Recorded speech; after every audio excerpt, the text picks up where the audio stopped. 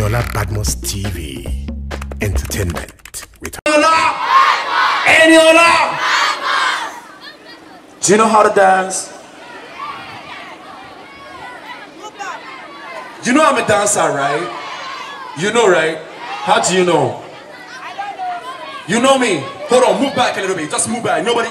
Hold on, I'm gonna put an arc. Nobody should pass that arc. I'm coming down right now. This is my people. Okay, move back a little bit. If you don't move back, I'm not gonna call you. I'm going to call 5 boys right now, first of all. If you don't move back, I will call you from the back. If you don't move back, I will not call you. Walai. And if you come to my stage, if you don't move your body very well to my satisfaction, I'll change you out. Because I'm also going to dance with you. And Auntie Eniolabadmus is going to dance with the winner. You know what I mean? We're here to have fun. Are you ready to see Small Doctor? No, I can't hear you. If you know how to dance, a boy, first of all the boys raise up your hand. I'm just going to peek. I'm going to close my eyes and peek. I'm just going to peek. Hold on, just as you say, you want to walk green, remember?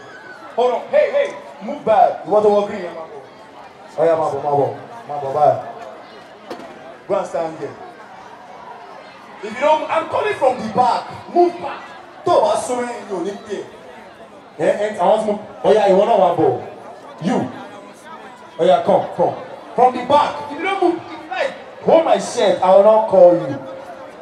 From the back. From the back. How many? 5, right? Okay, this is what I'm going to do. Officer, please help me. Do me a favor, right? Nobody must pass this place. If you pass this place, I'm not going to call you again. Please, just do me a favor. Nobody should pass this place. What was it now? Take it power, Joe. What I got here, Joe.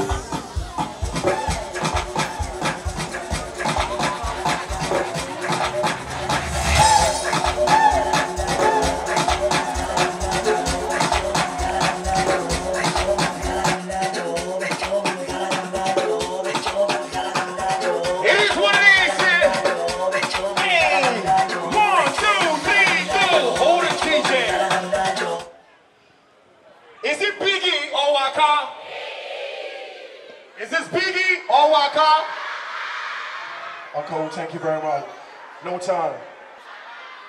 Salam alaikum. Up showtime. Olodoni. Thomas up showtime. Any show. Up showtime. Show. Up showtime. Show. Inú mi dùn láti wà níbí. Wọ́n ní àná tó sọ òyìnbó àbí òyìnbó tó sọ whatever nílé àná òun náà ló máa tú. Ẹ jẹ́ kí wá sí level everybody. Good evening. I feel super excited to be among you guys today, I must say the truth. I grew up from this place. If Eniolabadmus can do it, you can actually do more. Mi ò yàtọ̀ sí yín o. Bẹ́ẹ̀mi náà ṣe máa wọ slippers káàkiri ni. Number 1 Fábùkádé nílé wa wà. Ṣé mọ dádì? Ẹ̀yin ò tẹ̀lé mọ dádì. Ẹ̀yin ìyá wa, àtẹ̀yìn dádì wa kí yín o. Ṣé bẹ́ẹ̀ mọ dádì mi? Mi ṣáà ń sọmọ àlè bíbá ẹ̀. So, inú mi dùn láti wà láàrin wa lénìí. Gẹ́gẹ́ bẹ́ẹ̀ ṣe mọ̀ pé báyìí kan la ṣe máa ń ṣe tẹ́lẹ̀. A wò pé ká tún gbé sókè díẹ̀ sí. And ìgbàlódé àti ọ̀làjú dẹ̀ là ń gbé wá sí Ṣógúnlẹ̀. Tó ń jẹ́ ká máa put Ṣógúnlẹ̀ sí forefront. Káwọn èèyàn lè máa mọ̀ wá, kán lè máa rí wa. Kán dẹ̀ lè máa mọ̀ pé nǹkan tó dáa ó ń jáde nínú Ṣógúnlẹ̀ yìí. Bẹ́ẹ̀ ni àbí bẹ́ẹ̀ kọ́? Bẹ́ẹ̀ ni àbí bẹ́ẹ̀ kọ́? So ení yìí, àwa ṣeré ni. Kí ni mo sọ? Àwa ṣeré. Ení àwa ṣeré ni, pátí ọdún ni, ká jẹ, ká mu, ká jó, Small Doctor wà ń bí, àwọn other artist wà ń bí, DJ Real wà ń bí. Ká ṣe kí ni àwa ṣeré, mi ò fẹ́ ìjà o. Ariwo tó bá wà máa ń nà yín gan o. Mo ń ṣeré ni. So ẹjọ́ ẹ̀yin dádì wa àti bọ́mì wa, inú mi dùn bí ṣe wà láàrin yín gẹ́gẹ́ bí mo ṣe sọ síwájú. Ẹjọ́ àwọn nǹkan tá fẹ́ fún yín lénìí. Èrò yìí gan kọjá nǹkan táwa gan lérò. So ẹjọ́ gbogbo nǹkan tá bá ti fún yín lénìí kẹ́ gbà á bẹ́ẹ̀. Kí ni mo sọ? Kẹ́gbà bẹ́ẹ̀. Ẹ bá sọ̀rọ̀ màmá lọ ilé mi o. Kẹ́gbà bẹ́ẹ̀. So ẹ fúnra yín látẹ̀wọ́. Happy New Year! Happy New Year! So ẹ̀yin ọmọdé ọ̀tọ̀ láyé yín o. Mi ìfẹ́ káwọn àgbàlagbà kan rẹ́ yín jẹ. Ṣé rí gbogbo popcorn tó wà ń bẹ̀ yẹn, gbogbo candy tó wà ń bẹ̀ yẹn, ẹ̀yin lẹ ṣe kí ni? Ẹ̀yin lẹ ní. Bákan náà mo fẹ́ kẹ́ dúpẹ́ lọ́wọ́ Biggie. Àwọn ni wọ́n support wa. Aláwọn ẹlòmíì náà tó support wa bíi Ọba Farms, Kasi Air, Kọ́lá Kàlágbó, àti bẹ́ẹ̀ bẹ́ẹ̀ lọ. Pàápàá jùlọ, àwọn ìjọba gan rí wa, wọ́n dẹ̀ ń support wa. Lagos Inland Revenue LIRS, àwọn náà support wa, àwọn náà fún wa ní táṣẹ́rẹ́ pé ká kó wá fún yín. Ṣé rí pé ìgbàlódé la wà? So ẹ̀yin ọmọdé mo fẹ́ kẹ́ tò síwájú popcorn yìí. Mi ò fẹ́ kó rough o. Bákan náà mo fẹ́ kẹ́ tò síwájú àwọn Biggie. Wọ́n ní sausage fún yín. Ṣé rí ibi táwọn ọmọ mi wá jókòó sí lẹ́yìn yẹn, mi ìfẹ́ kẹ́ disturb wọn. Ẹ̀yin ní tiyín lọ́tọ̀, àwọn náà ṣe kí ni? Wọ́n ní tiwọn lọ́tọ̀. Thank you so much, and feel free to use the bouncy castle. I'm so grateful that everyone is here, and big shout out to Olórí wa, Mr. Samson Agbetoye, aka Golden Boy. Filẹ̀, olóòmọ ti wá lélẹ́yìí. Ó tẹ̀ jẹ́ páláyé máa ń dọwọ́ rú láàrin méjì. Bákan náà mo fàsìkò ìdúpẹ́ lọ́wọ́ authority. Mr. Murphy Yekini àrí yín. Ajíṣekiri ẹ má bínú. Mr. Murphy Ajíṣekiri. A dẹ̀ kí gbogbo ẹ̀yin ará àdúgbò. Gbogbo ẹ̀yin boys àdúgbò á kí yín o. Ẹ̀yin tẹ́ múlé sí língù. Ẹ bọ́ tẹ́jọ́ rí yín o. So ẹ̀yin ọmọdé bí ṣe sọ yẹn MC, ẹ bá wa coordinate wọn. Ẹ jẹ́ kí wọ́n tò síwájú báyìí. Káwọn díẹ̀ lọ bá Biggie fún sausage wọn. Thank you very much, guys. And please, Small Doctor is around. Ní pẹ́ kúrò ń bí yìí o. Kò ń ṣeré alẹ́ o. So ẹ jẹ́ ká ṣe ní pá. Thank you so very much, guys. God bless you.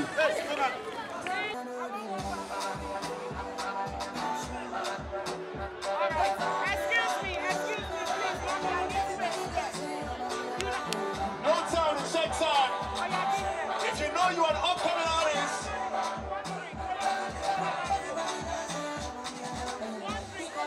Pick up the gun. Bamusoro, AK. I mean, you want for you. Bring your CD, your song. Bring your song. Let me help you, man.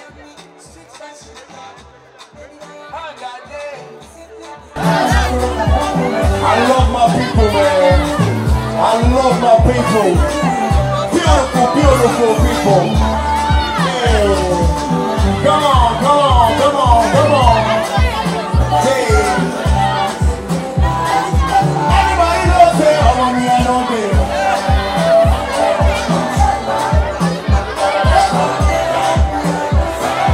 Everybody knows it. Muscle warrant, muscle work you, muscle. Hey, see. Yeah, smarty wale. Alright, let's go smarty mode, let them know smarty, yeah. Okay, oh yeah, you don't try, see. You supposed to the try, see. Kilo come, I confess, see, matter, see, when no get money. When I land softly, on the sofa floor. Small Doctor, sofa so good, couldn't let me see you go the sun. See you go the sun, I'm showtime. Okay, let me see you the buga okolo. Let me see you go lo buga. hustle. Let me. Sometimes. No food money. Some people they for borrow, then they also need. Oh yeah, smarty, you see me. You say you want me. Oh yeah, let me say you say, let me hear you say, smarty, let's go. You don't work, you don't try. You supposed to dey try. You don't come, person matter, person we don't mind. When I land softly, but they so flat.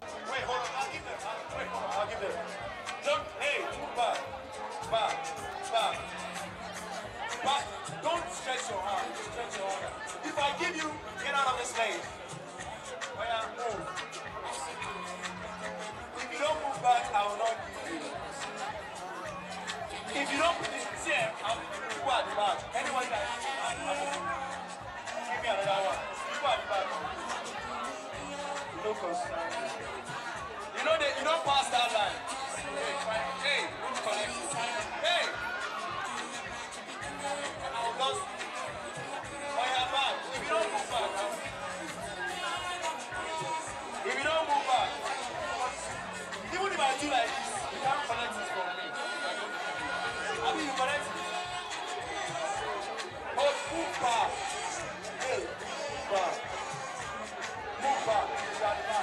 Move back. Anybody? Just go. Just move back. Just move back. Jay, make them move back. DJ, make them move back. Jay, just move back. Make the sheet go back. Small. Go back. Go back. Go back. Go back. Stay back. Are you ready now for me, Chucksman? One of the baddest, craziest, wickedest vocalist artists of Soulcooler, Soultown. You know what it is? When you talking, man, up on my Dubo, up Soulcooler to the world. Allah, àwọn kan wà UK, wọ́n wò wá báyìí. Àwọn kan wà Canada, wọ́n wò wá báyìí. Yankee, wọ́n wò wá báyìí. Ọlọ́run, wọ́n wò wá báyìí. Àwọn kan wà UK, wọ́n wò wá báyìí. When you move your body, white time. I don't feel like I want to let you know again. Come on, boys. I want to let you know, man. Yeah. You don't look like. Yeah, you can. What time? Everybody now. Show me. DJ, bring it down one time. 1, 2, 3, go. Bring it down, DJ. Alright, in case you don't know, it's still Eniolabadmus Feed the Needy, Season 5. The systemic direct culinary school is happening live and direct, no joke. We ain't playing. This is Soulcooler, Showtown to the world. Maximum respect to every occupant in this building. You know what it is. Maximum respect to my chairman. I spoke about the one golden son in the building. Yeah. It is what it is. My people, are you ready to see Small Doctor? Are you ready for the next? I tell you, baddest hype man. My name is Wumi. I'm the event planner for the event. I feel so great coming to support Eniola on this cause. It's a really beautiful cause. What up? Respect to all golden son and promo content.